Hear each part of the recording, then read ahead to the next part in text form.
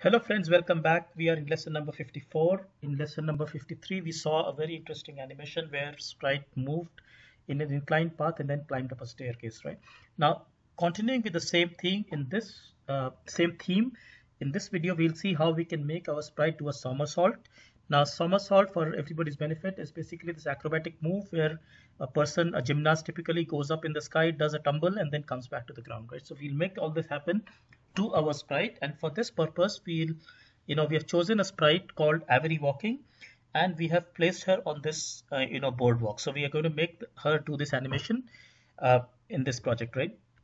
Now the first thing that I'm going to do is that I'll give my Avery one more costume, right? So Avery, I'll take her, let's say Avery Walking B. I'll duplicate this and I'll put this one in the end. Later on we'll see this why, and I'll call this Avery Somersault, right? Now the purpose of this costume is that it will be as though Avery is Avery is sort of sitting down with her legs folded, right? Because that's how she, remember, goes up in the sky, right? An acrobat, that's how it kind of goes up in the sky, right? So I'll make her legs fold, and I will, do this. I'll take both her legs and I'll align them once again, right? I mean, this is becoming little bit too much to, uh, so I just turn this a little bit and then just connect her back. So notice what I've done is that I've made Avery as though she's sitting down, right? So she's walking, in all these costumes, but then in this particular one, it looks like she's sitting down, right? Now we'll make use of this.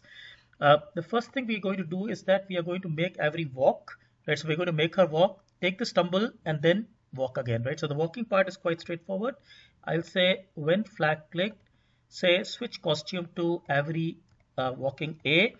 I'll make her go to a certain point. So let's say I'll go in the wherever I was, right? And also I'll do point in direction 90 to make sure everything starts upright, because here I'm going to use turning blocks. It's good to always initialize the direction, right? Now thereafter, it's something we have done many times. So I'll just say repeat. Let's say repeat say 5 times. I'll make her walk a little bit fast this time.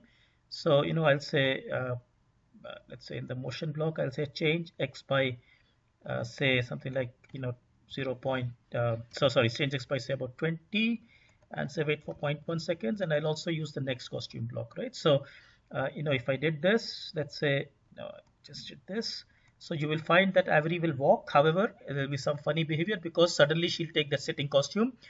We want to avoid that, and that part also we have done, for example, in the last video where or in lesson number 50. So I'll just say if costume number is equal to 5, because remember that's where the sitting costume is. So I'll say if the costume number is equal to 5, right? So then I can directly switch back to costume Avery walking A, right? So that will avoid this costume 5 completely from this whole process, right? So I'll say so I'll say switch costume to Avery walking A, right? Now this will basically ensure that Avery walks kind of like regularly, right? Now we want her to take a tumble, so we will switch her costume to the Avery somersault costume which we have created, and notice if I just did this, Avery is now sitting down in this position, right? Now remember those videos when we were doing this polygons and stuff, I guess video 38 and so on, 37, 38 probably, right? So there we learned about how we created circles or polygons by making sprite turn, right?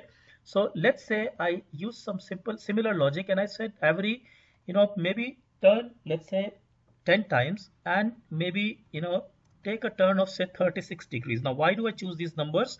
Because 36 times 10 is 360, which is like a full complete circle, right? So if I, let's say, did this, what you will see is that Avery will come here and it will make a complete turn coming back to this point, right? Now, I do not want it to turn at the exact same place. So what I can do is that I can make it move as well as it turns, right? So along with it turning, right? So for example, let's say I say every time you turn, maybe change your x by say 20, right? So if I did this, what will happen is that I will have every sort of going forward a little bit, right? But let's say along with this x, I want it to sort of go up and come down, right? So what I can do is that I can split this repeat into 2 parts. I'll duplicate this portion, right? And I'll say 5 and 5 on each. So so I'll say 5 times of this and 5 times of this. The reason I'm doing this is because in the first time, when in the first 5, when the Avery is turning say 180 degrees, it's going upside down, I'm going to change its y by 20 points each time, right? So which means it will make it climb up 20 points. So I'll say change y by 20. Remember, changing y by 20 will make it go up. And in the remaining 5, I will make it come, I'll make its y change by say minus 20. Now the reason I'm doing this is because I want to ensure that it goes up the same amount it comes down, right? Otherwise it'll just fly away somewhere or it'll keep going down, right?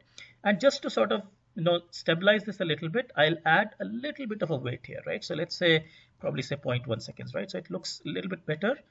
And with this, in fact, you will see that Avery makes a fairly decent jump, right? So you'll see Avery comes here, it kind of tumbles around and comes back to this position. Once it's back to this position, in fact, I can just duplicate this entire piece of code. I mean, obviously I don't want this portion, and I can just Avery have, basically complete the remaining part of the journey by walking once again, right? And again, I'll be avoiding, the somersault costume, right? So notice Avery takes a tumble, comes back and just walks through, right? So it looks pretty cool.